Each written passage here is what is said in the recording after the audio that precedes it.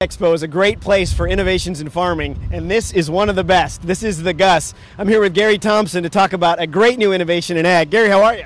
Good. How are you doing today? I'm great. Tell me a little bit about what has been created here. I know you have a ton of information on it, but a unmanned spray rig. Yeah, so GUSS stands for Global Unmanned Spray System.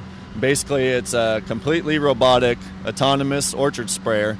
No driver on the machine whatsoever. Just goes up and down the rows using GPS, lasers, some software to help guide it safely and accurately through the field. So we've had some challenges in ag lately with not having enough labor. This is a great solution for that. Yes, innovation is born out of necessity, and we've had a farm service business here in California for about 35 years, and it's just been very challenging to get people to our door to want to do this kind of work.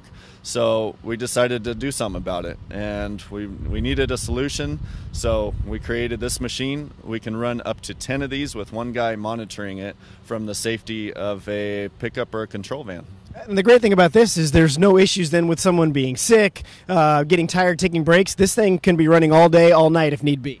Exactly. Yes, it's much more efficient than the traditional method with tractor pulled, drivered equipment, and we just have a lot less downtime with this thing. It just keeps going. Sure. Very accurate, safe, just keeps going. And you mentioned safety. That's an important part for you. You've built a lot of mechanisms into this to make sure there are no issues in the field. That's correct. It has obstacle avoidance. If it sees a person or a tree or something, it'll stop. We set up a virtual perimeter around the field, so if anything bad were to happen and once it hits that virtual perimeter, it would just shut the whole machine off.